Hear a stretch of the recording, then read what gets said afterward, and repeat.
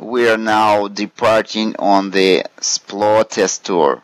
The system is still a prototype, so expect a wild ride. We are here at the main part of the Splo Museum of Science. In the buildings on your left and right, you will find most of the museum's permanent exhibits.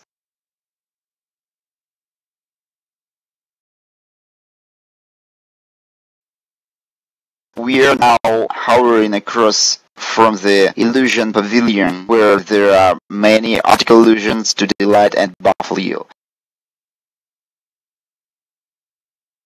Our next destination is the Steampunk Museum, where you will find many curiosities and puzzles.